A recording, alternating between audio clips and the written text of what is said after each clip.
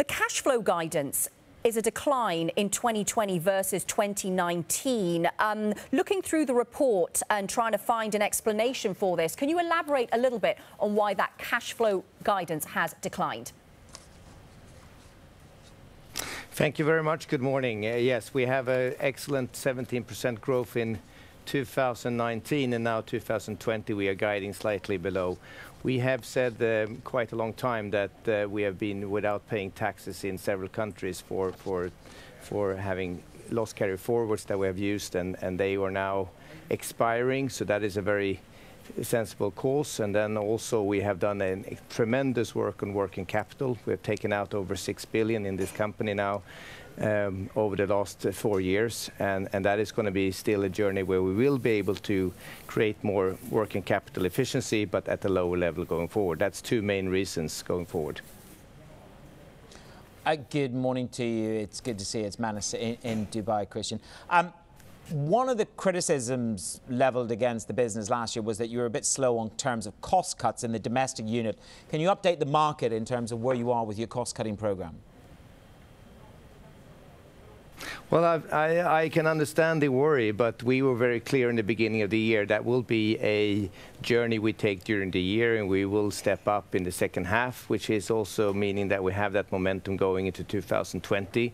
We promised a decline in net cost, in net OPEX of 2% on the group and 3% in Sweden. We came out 4% in Sweden and 2% on group. And as I said, it comes from a momentum that we now bring into the next year. It's resources, supplier, but it's primarily around efficiency. We have put 6 countries together when it comes to IT and network organizations, and instead of having 6 teams in 6 countries doing updates on SMS products or something, we have 1 team doing it for everyone. So that's a typical simple example of how we can bring efficiency. Also moved some of our resources, consultants and internal, to Lithuania, not to an external part, to our own business, but we do it in a lower cost country than in the Nordics. Christian, how aggressively will capital spending in 2020 focus on 5G, or is it more a story for 2021? Well, we started in 2019 slowly, and we continue to see a need to invest in 5G. In Finland, for example, we have 5G offerings out now, but we are not going to push it, and we are not going to be trying to take a position where that will eat into our capex too fast, because the consumer market is still not in need of 5G. But on the other hand, the B2B business is requiring it more and more, and we have good examples of good customer experience last year, where we have installed network and solutions for them in a combination with IoT and 5G. But it's not hopefully going to be a fast-growing capex in Telia. What about the deal, Bonnier? $1 billion, supposed to be the transformation to end all transformations in content. What the market wants to know is, can you make 600 million Swedish krona in synergies, or do you think that you can eke out more than that? I don't want to promise more than that. I want to promise that we're going to take this wonderful piece of diamond and make sure it's available even for more Swedish and Finnish and maybe in the future also Nordic viewers.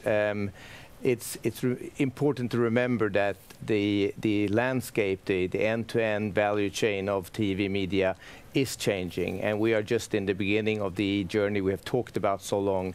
We have large external from Sweden and Finland companies coming in, like Netflix and Disney and others, and local content is going to be important, but it's important that everyone can see it.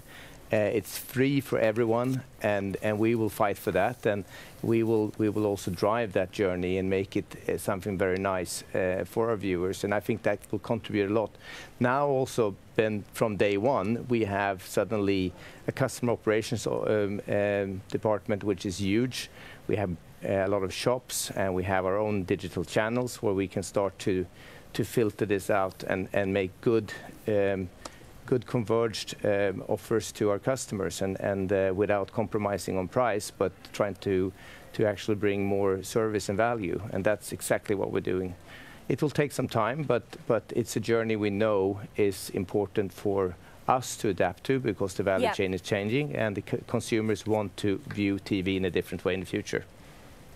Christian, what are your thoughts on the UK allowing Huawei into parts of its 5G network? I don't have a specific comment on UK. We like many suppliers in the network side.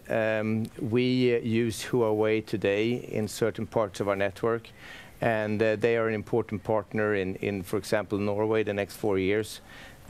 We follow the regulation properly, and we follow and try to also participate in the evolution.